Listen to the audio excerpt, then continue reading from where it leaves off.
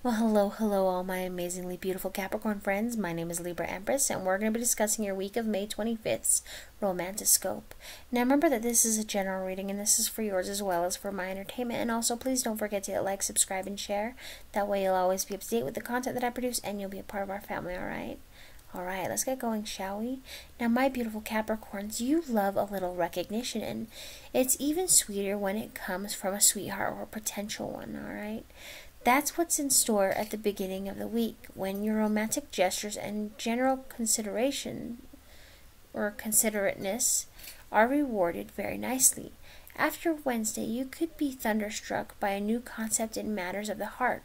Cultivate this happening by abandoning or temporarily, your steadfast views and opening yourself up to new ones.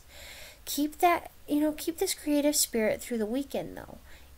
When you impress not with your material goods or intellectual prowess, but with your ability to dream and talk about it, alright? Just keep dreaming. You're going to have a great week this week. I love you.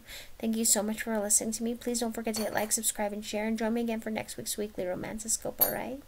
Alright, I love you. Have a great weekend or week, my beautiful, beautiful Capricorns.